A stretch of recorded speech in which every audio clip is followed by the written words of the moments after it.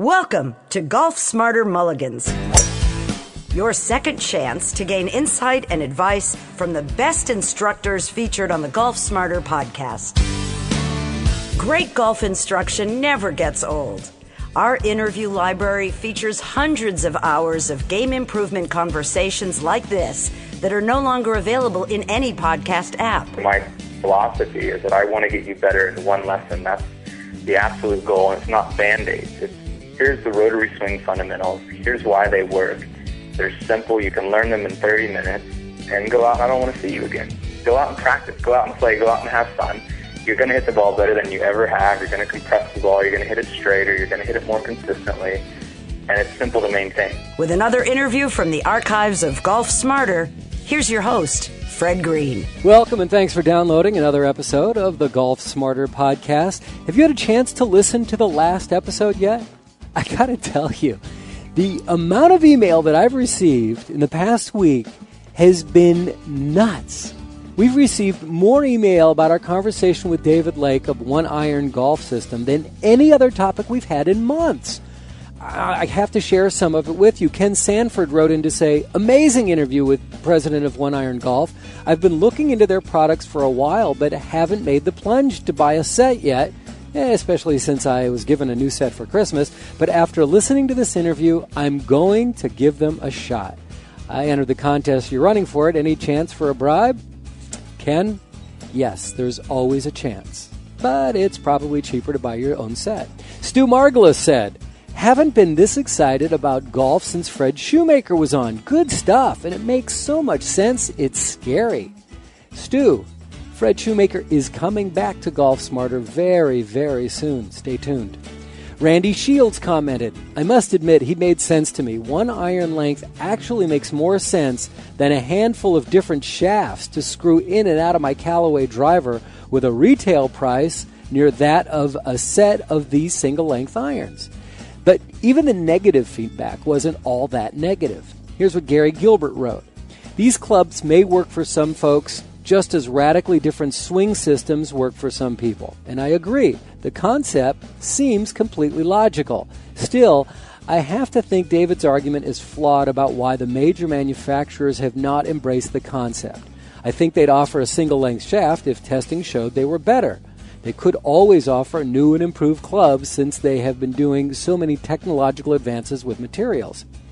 Now, Gary, personally, I really understood David's position that the major manufacturers have to constantly come up with new product lines to stay in business.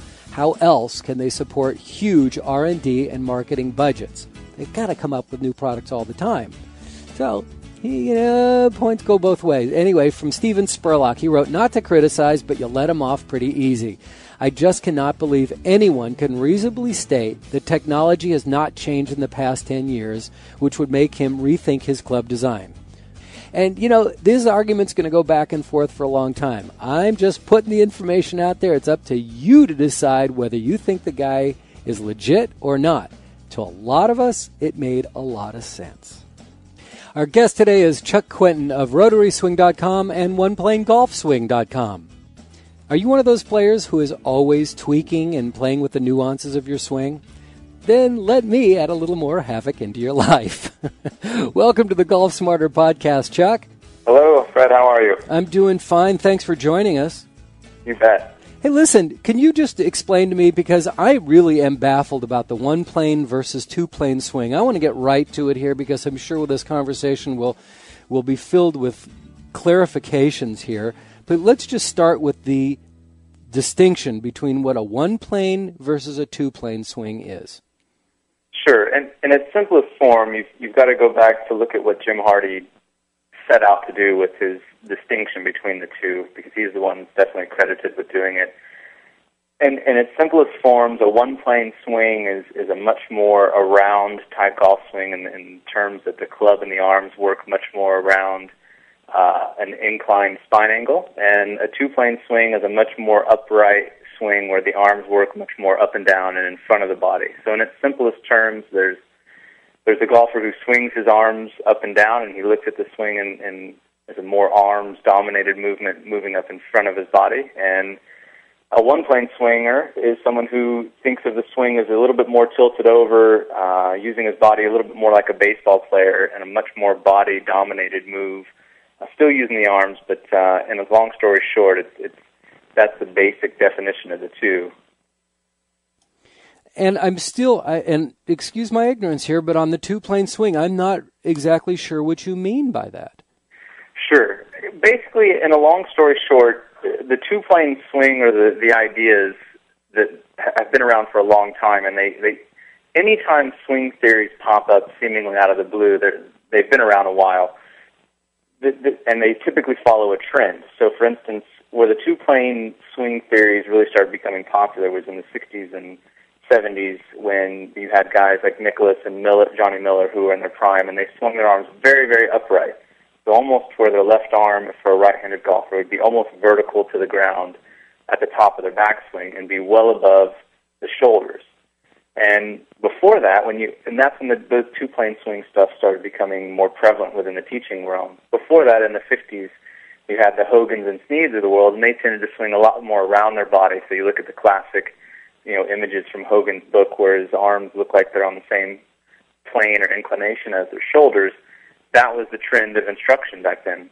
So the two-plane stuff really came out of golfers like Nicklaus and Miller who swung much more upright. That was the way that they swung the golf club. And that was the idea of getting the club. At the end of the day, everybody's just trying to get the club back out in front of the body at impact. That's the goal of a repeatable golf swing, is to bring it down on plane and in the proper positions. And both golfers, a one-planer and a two-planer, do those in two very different ways. The two-planer at impact will have his arms much more in front of his body, almost as if his hands were in front of his chest. That's his goal at impact, is to bring the club back in front of his body, using his arms to get his arms and hands in front of his chest.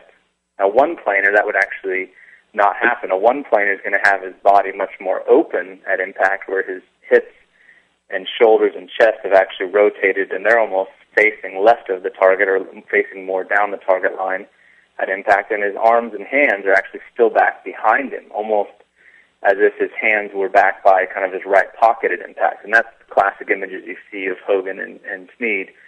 So both of them at impact have the club back in front of their body, but their bodies are in extremely different positions. So in a long story short, if those are the positions you're trying to achieve at impact, the way that you take the club back is going to try and make those positions easier to accomplish. And that's why you see for a two-planer, he's trying to keep his hands and arms and club more in front of his body throughout the entire golf swing, because it makes it easier to achieve those positions at impact. And the one-planer, he's getting his arms as far back behind his body as he can, because he wants to have them back behind his chest at impact. So it all comes back down to what you're trying to do and what you're trying to achieve at the moment of truth, at the moment of impact. And so that's why these two swing theories are very, very different, different appearance-wise and technique-wise. I know that for me, and I don't know if this is an issue or not, I think it might be, but my hips seem to get out in front of my hands at impact.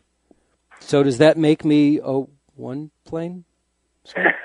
Not necessarily, and this is where this is where the way that we teach the swing makes things a lot simpler. But to stick with the one-plane, two-plane ideas, and to clarify that, in my opinion, the way I view them is they're two polar opposites. Nobody actually adheres to these principles 100% one way or the other, or maybe even 90%. They're two extremes. They're black and white. It's two extremes of looking at how you would break down a golf swing and things that you're trying to achieve in the swing and the mechanics of the swing, but not necessarily that you have to do everything 100%. So to answer your question, if your hips are out in front, now that could mean a lot of different things. That could be good and bad positions depending on what you're trying to do. So you have to look at more of what your body is doing at impact. This is one of the key decision makers that I look at when taking a golf student is, do they tend to use for a right-handed golfer, do they tend to use their right hand, their right arm a lot coming into impact? And if so, are their shoulders very open at impact or very square? So if you find somebody whose shoulders are very square or even shut at impact, they'll have to use their right arm to achieve that goal I mentioned earlier, which is to bring the club back in front of the body at impact. If they don't, they would miss. They would hit 3 feet behind the ball. For a one-planer, if his shoulders are open at impact, that's how he's bringing the club back down in front of his body to impact. So just because your hips might be out in front of the ball, that might just be a fault, but it doesn't necessarily classify you as one or the other.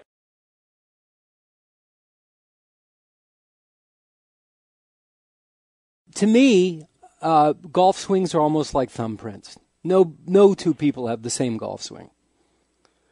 But are we trying to achieve everybody to have a one or the other golf swing? And not at all. Good. Not at all. I don't think that was Jim Hardy's intentions, and I'm putting words in his mouth here, but I'll tell you my interpretation of what it is that basically there are many different models on how to swing the club, and I personally, apart from my own rotary swing ideas, teach 7 or 8 different models, depending on what that golfer already does in his golf swing.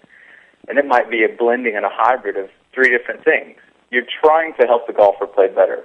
You're not trying to stuff him into a set of mechanics that he doesn't have time or the inclination or even the desire to go and work on all day.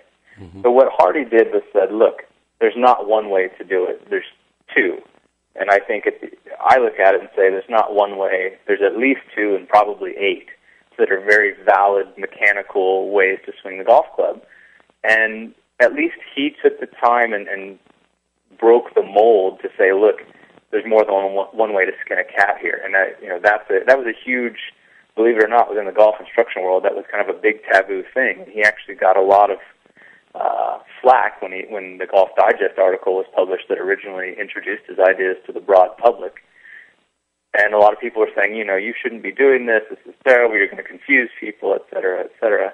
What in truth happened is that for a lot of people it liberated them because they could now swing a way that was much more natural and athletic to them than what they were being force-fed from the PGA of America, swinging one type of golf swing, and that's the only way to get it done. So it's not a way of stuffing people into one way or the other. It liberates them to have options, and that's really the goal, because everybody, like you said, is going to have different mechanics, different things that they want to feel in the golf swing.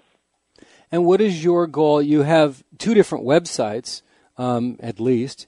And we're talking rotaryswing.com, oneplaneswing.com. Yeah, oneplanegolfswing.com. I apologize, oneplanegolfswing.com. And we have a tech-savvy audience. I mean, they're podcast listeners, so they understand the Internet, so they should check this out. But what is it that you are trying to promote? Very simple. What the rotary swing is simply what we've spent time figuring out is the simplest way to swing the golf club, the simplest way to learn to swing the golf club.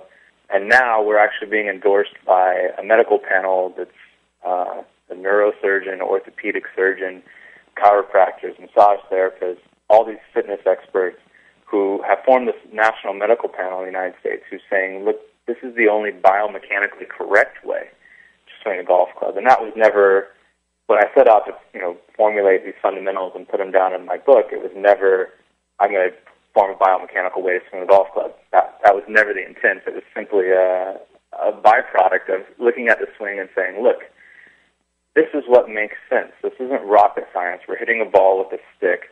What's the most efficient way to do it? And more importantly, how can you take anybody of any athleticism, any flexibility, any skill level, any coordination, and have them hitting the ball better right away? Because the truth of the matter is, the average guy, he goes out and plays with his buddies on the weekend.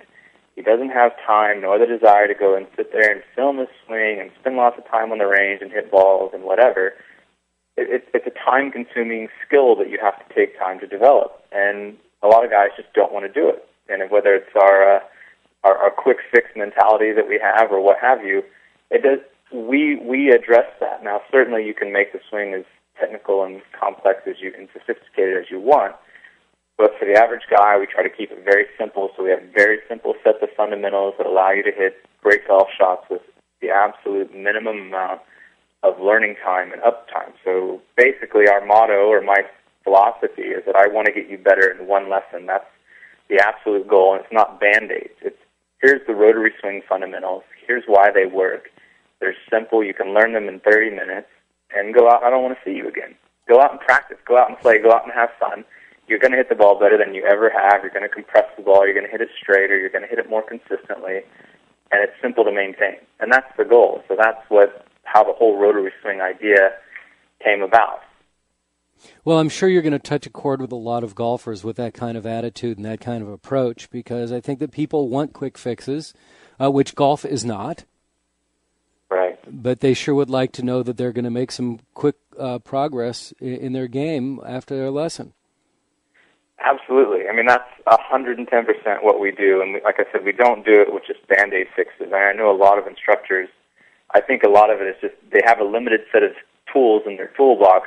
They look at the swing and say, well, there's one way to do it, and you're slicing it, so I'm just going to strengthen your grip really, really strong. Well, that's not a fundamentally correct way to fix something. It's just a Band-Aid fix. We look at it and say, well, okay, you're coming over the top and you're slicing it, but we need to teach you how to use your body correctly. That's a fundamentally correct way to fix something, and can be done easily as long as you have the right tools in the toolbox to look at this swing, address it the right way, and say, this is what you need to do. It's simple to fix. So that's really the goal. I mean, like we said, everybody wants quick fixes, and golf is a game that you're going to learn for a lifetime. It doesn't matter what skill level you're at. But it doesn't mean that you have to sit out there and struggle for the rest of your life trying to learn positions and complicated techniques. Yeah, but fundamental quick fixes are a quick fix fundamentally. When you're looking at something on the fundamental side, that's not always an easy correction to make for someone who's been playing for a while and has their own rhythm, their own method, their own comfort level. Absolutely. You're going to run into challenges no matter what you do, but that, again, is where, we've had, obviously very, very good success with the rotary swing with our students and lessons, is because the mechanical fundamentals that we teach are very simple to learn, and it's very body dominated. The hardest thing to do with the golf club is to learn to manipulate it with your hands and arms. It's moving so fast throughout the swing that to learn how to position it and manipulate it and those things is very challenging to do. So what we do in the golf swing is we basically take the arms out of the equation. We take the movement of the club. Rarely do I talk about the backswing. I often will have lessons where 30 minutes into the lesson, the guy's hitting the ball the best he ever has, and I said, okay, now how much time do we spend talking about your backswing? And he just looks at me kind of dumbfounded. He's like, we didn't spend any time talking about my backswing. But every lesson that they've ever had in the past is, okay, your hands need to be here as a takeaway, and the club face needs to be in this position. Now your arms need to be here. We don't have to go through all those ridiculous steps in order to get certain things down. If the body can rotate correctly and the arms can be passive and follow, they do have a job to do, don't get me wrong, but it's a very simple role. We have a very simple drill called the rotary drill that we teach people how to do in 5 minutes. And now the arms and the position of the club and all those things are no longer that consequential, because the body is the engine of the swing that we're using to dominate everything, and it doesn't move that far and it doesn't move that fast. So you can coordinate the movements much easier and still have a tremendous amount of power because you're learning to use the big muscles to power the swing. Is the one-plane swing for everybody? Well, now, in terms of how Jim Hardy, and this is where I hate to confuse things because I'm all about making things simpler, but the way that Jim Hardy defines the one-plane swing, no. He has specific requirements in terms of flexibility and those types of things. If you looked at, I would tell you to look at the one-plane and two-plane swings as a scale. If you look at the extreme left-hand side, you have a one-plane swing. And if you look at the extreme right-hand side, you have a two-plane swing. Everybody else follows somewhere in the middle there. In terms of the rotary swing, it leans towards the one-plane swing side, but it's not a pure one-plane golf swing in the way that Hardy defines it. And I learned that through simple trial and error, to be honest. Being in Florida, I have tremendous amounts of retirees who come to me for lessons, and they're the classic golfer. They go out and they play a lot, but they don't want to play. They want to go out and have fun. They don't want to spend all day on the range beating balls. It's too hot down here to do that anyway, especially during the summer.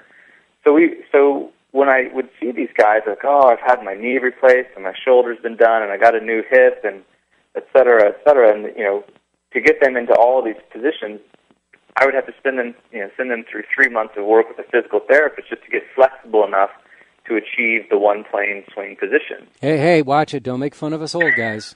I feel like I've had a lot of those surgeries done. Trust me. Yeah, but you're still not old. We are. So in order to help these guys, I had to develop different techniques in order to allow them to still hit the ball great, but not have such extreme requirements in terms of flexibility. And you need a very steep spine angle for a one-plane swing. The rotary swing is much more neutral. It's much more down the middle. It's more balanced is the words that I use.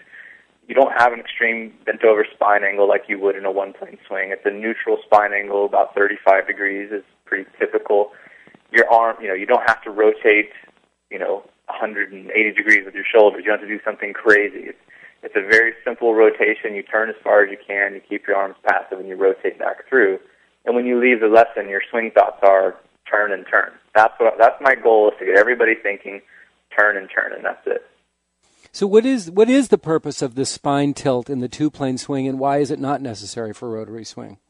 Well, again, it comes back down to what's your end goal, and your end goal is to hit the ground in the same place every time with the golf club. So you take a divot, and to bring the club back out in front of the body on the right plane and path. So again, as these two swings are trying to accomplish that in two different ways, if you're trying to keep the club up in front of your body, which a two-planer is doing, right? His hands and arms and club are more or less theoretically going to stay more up and down in front of his body. If he bends over a lot or he gets a lot of spine tilt at address, his arms are going to want to work back behind his body. That's not going to help his goal of getting the club back out in front of his chest at impact. So he stands more erect and swings his arms more up and down. It's a much more vertical or a V-shaped swing path. Now, for the one-plane swinger, he wants to get his arms and hands far deep back behind his body as he goes back. So by bending over, that shallows out his swing plane, which already has a tendency to be very deep, and allows him to get his arms in a better position for the mechanics that he's trying to achieve.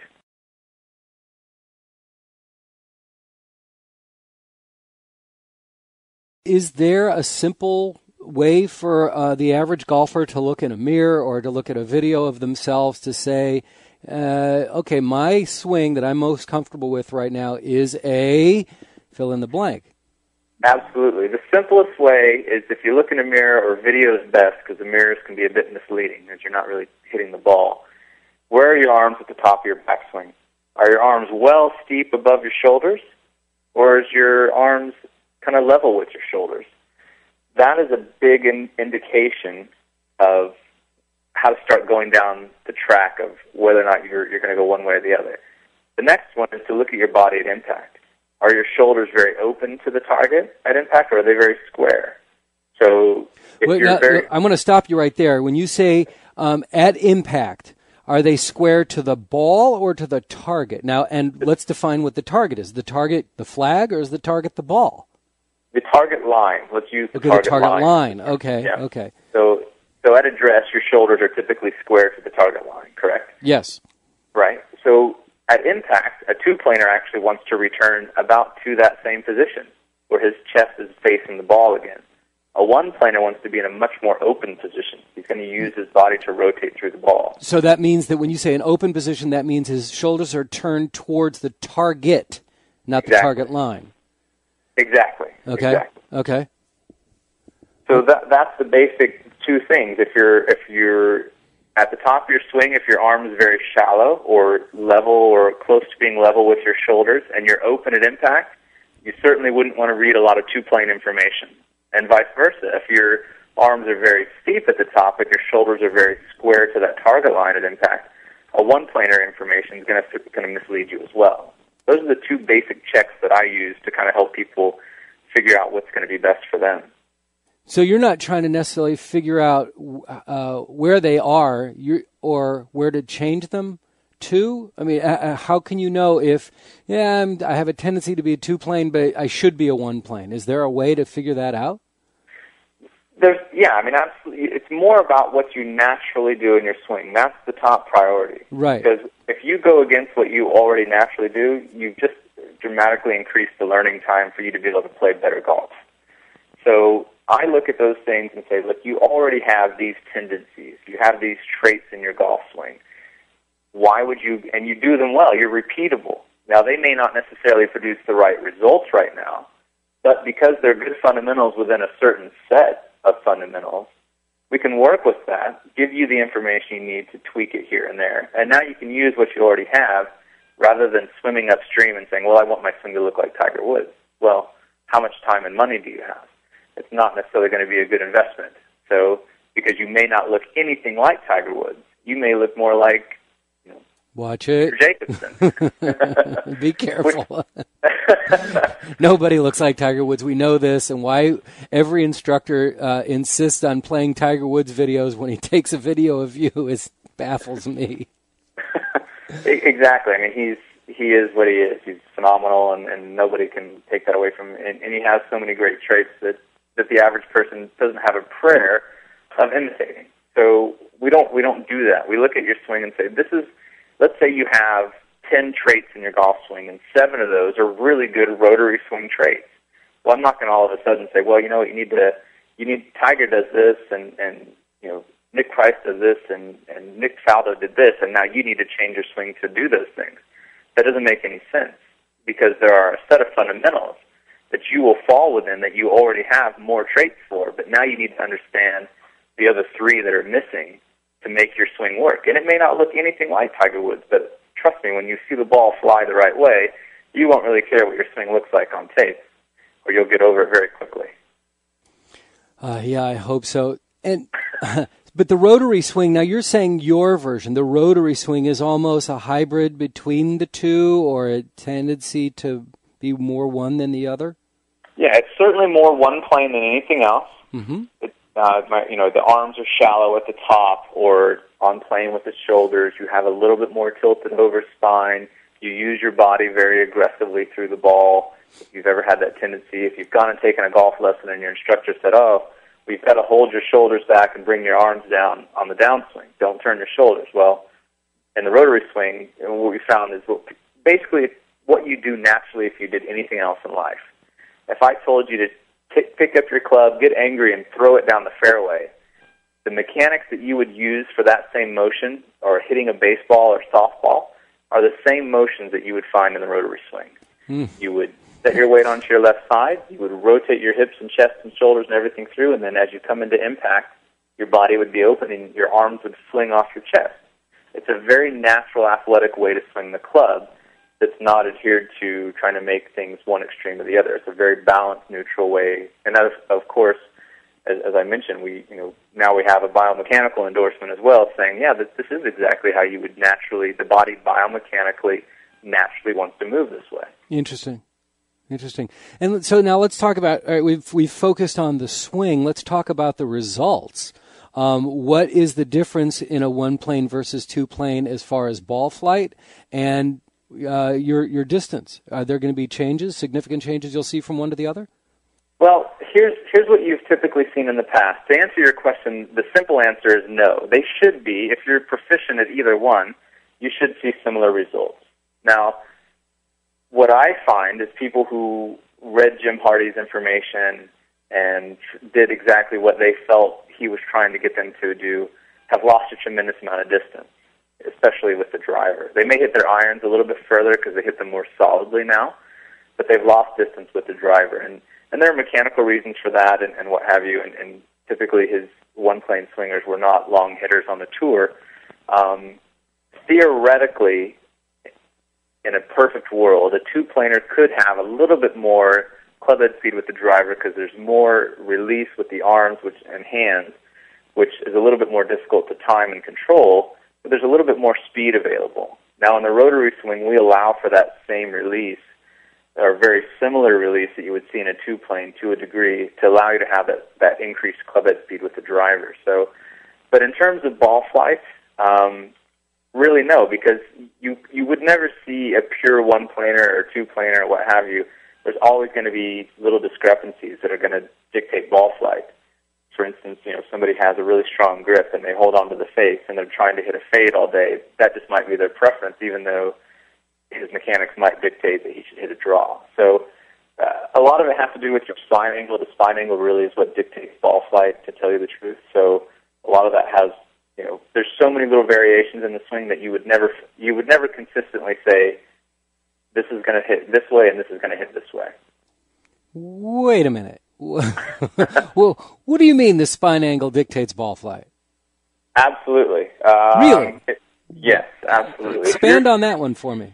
Okay. If you think about the way that your body works around your spine, if your spine, I'll just exaggerate things. Let's say your spine's very much leaning toward the target at impact.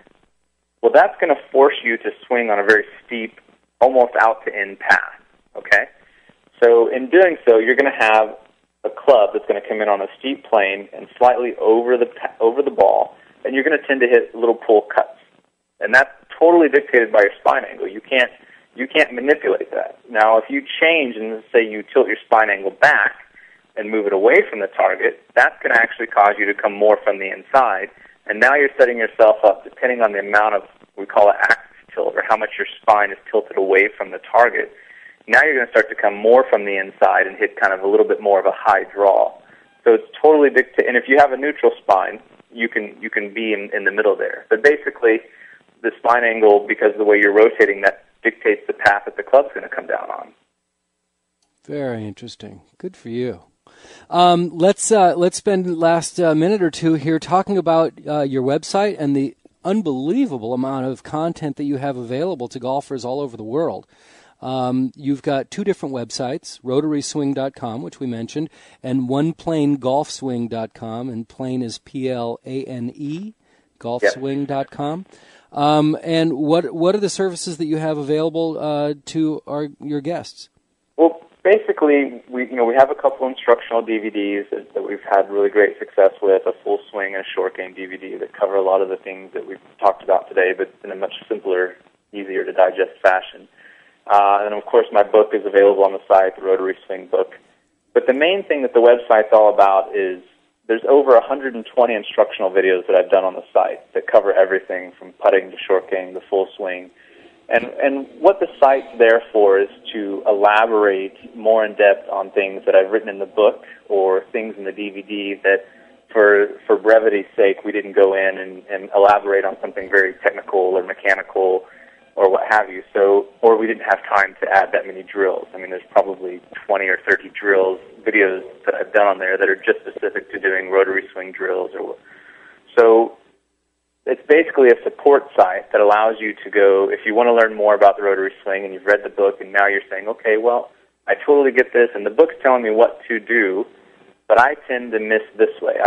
For instance, I just did a new video yesterday titled basically Coming Too Far from the Inside. So for golfers who tend to hit blocks and hooks and they're coming too far from the inside and their divots are facing a little right, there are mechanics that are at work there. And again, a lot of it has to do with the spine angle. Again, the spine angle tilting a little bit too far away from the target at impact is creating that dynamic. So that's a one-off thing that you really couldn't put in a book.